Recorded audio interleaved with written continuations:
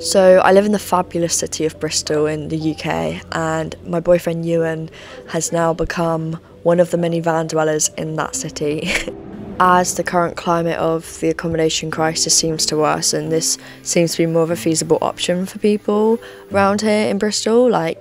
There's more and more vans popping up. As the end of his tenancy was approaching, he spent a good deal of time on spare room, aimlessly scrolling, as so many people are, trying to find somewhere to live, and it just wasn't working. He met up with people and the odds just seemed to be against him, and unfortunately we very much are living in a time where there are sort of those stereotypes which make guys seem less desirable to live with. So he decided instead to nurture his absolute dream of living in a van and make that dream become a reality, and it's been incredible so far. We've spent the summer renovating bits and bobs. It already came already kitted out. His parents made sure of that. They just kind of had imaginations of him laying down in the back of a dark transit. So yeah, it already had bits sort of come with it, but there was also a lot of work to be put into it.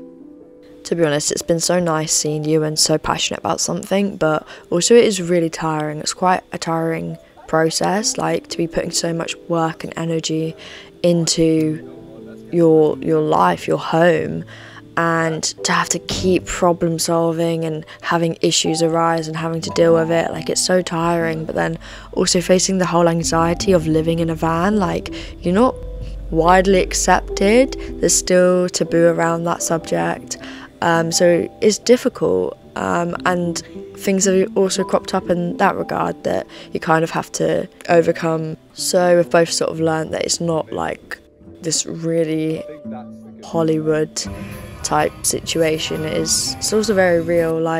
Living inside a van in the middle of a city centre is scary. I haven't personally slept in it in the city centre, but we've obviously been on some really lovely trips together whereby I have managed to enjoy it. So we went to Croyd in north of Devon with his family. We went camping and it was beautiful. It was so nice. And then we also went to Gower, which is what you're seeing now. We went to Gower in Wales, and my gosh, that was just honestly amazing. It was a trip of just me and him, and we made a joke before he got the van. As the van plan became more and more, we kept joking about Wales every weekend, and we even have a song that we sing about that very concept to one another. It's very exciting. It brings a lot more opportunity in the future.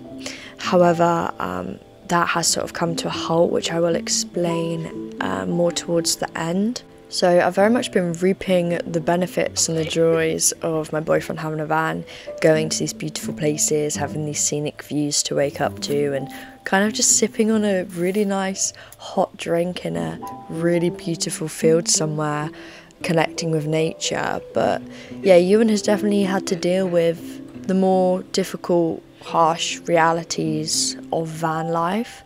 I mean, I did have one night where we slept in a lay-by, and weirdly that presented a lot more challenges to me than what I thought. What happened was we were on the way to a festival and we got there 12 minutes late, and the gate closed. But the entire way there I was like, they won't turn us away. If we're just afterwards, they'll let us in. Surely there's an overspill period, at least you would think. But no, it was very much like a shut shop. You can't come in, you have to go away. And yeah, so we found a nearby lay-by, and it was really difficult.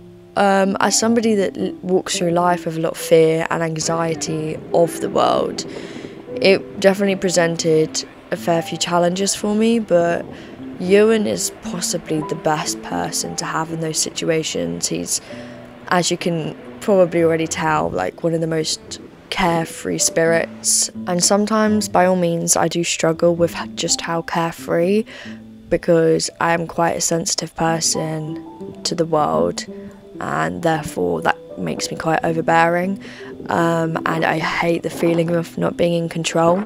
But Euan is very much a cruiser, takes life how it is, and it is a lovely, gentle reminder for me that things are okay. If you just let go, things are still okay.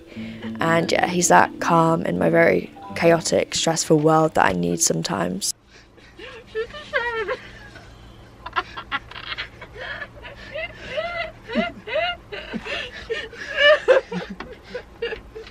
Oh, my shell has fallen off.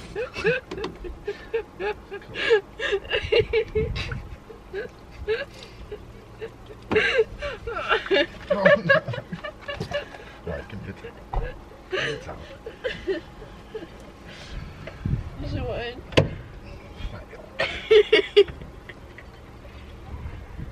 But now it brings me to the sad portion of this video. Obviously I said that van life can present problems and issues and challenges you have to overcome, and not all of them you can overcome. And unfortunately there was an issue with the van that simply didn't make it road safe anymore. And yeah, living inside your own vehicle, it's such a loose thread which can so easily snap at any minute. But this is still present tense because he will get himself another van. He's going to live with me for a few months and save up some more money and get himself a new van. So please stay tuned to see what colour the van may have next. Thank you so much for watching this and for continuously coming on these adventures with me. Sending you so much love and joy. Bye bye.